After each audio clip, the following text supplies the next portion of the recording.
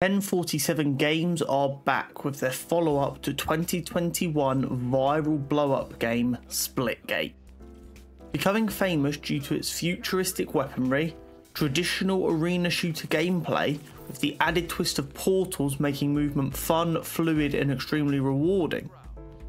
Then, in September 2022, 1047 announced they'd be ceasing development of Splitgate so they could move on to their next game, which would be developed in Unreal Engine 5 and set in the same universe.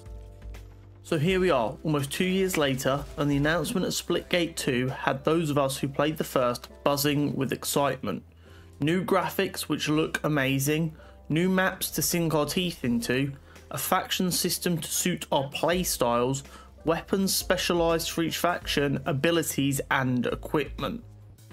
Then they announced what we were all waiting for, alpha testing, ready to open their arms to the public once again and let us see what they've been working on. Before we get into the review, I'm just going to start by saying this. Yes, it is an alpha test. Nothing is perfect, and expecting it to be perfect is crazy. But on the flip side, we can only judge what they've given us, and they've deemed what they've given us a fair representation of their game by giving it to us. I've made no effort to hide my excitement for this game, covering the announcement and gameplay reveals, due to how highly anticipated this game was for me. I say this so it's understood these opinions all come from someone who was very excited for this project, and this information needs to be viewed in that setting. As well, this is all, of course, my opinion. If you disagree, that's fine, just please be respectful in the comments about anything you disagree with. Firstly, let's talk about the good. The time and effort put into moving themselves over to Unreal Engine 5 for this game has absolutely been worth it visually. The colour palette, the textures all look amazing. It's genuinely a very pretty game and very bright and colourful, which in a world of Halo and Call of Duty and Battlefield is a nice change. Despite being an alpha, the game runs phenomenally well. I was comfortably able to push 200 plus frames at 1080p on ultra settings preset on a modest PC build. Add to this that when I dropped down my settings to the bare minimum, the game still looked really good. I'm confident that this game will run really well on all PCs and consoles, which is always a good starting point. The maps all have more theme to them this time. A few maps in the original did have a theme, but in the ranked playlist that me and my friends played more, most of them were all very bland. This is no longer the case, as they've clearly spent time bringing the maps to life with thoughtful design into the appearance of each map. Unfortunately, that's where the good ends. But before we move on to the bad, please consider liking and subscribing. It's completely free, but supports the channel immensely, and you can always change your mind later. Right, let's move on to the bad. Splitgate 2 instantly became one of my most hype upcoming games in the multiplayer world when it was teased. I adored the original and the memories with friends that I made while playing that game. This game has lost that spark. The default weapons and a larger focus on power weapons is gone, instead replaced with a boring, played out class system where you choose between 3 guns with 2 attachment slots, you choose between 2 pieces of equipment, and then you choose 2 perks. It's dull, unimaginative, and creates the one thing that didn't exist in Splitgate, a hard weapon meta. Then you have factions. 3 factions: Eros, Meridian and Sabrask, or as they're known in every other game, the fast player, the healer, the tank.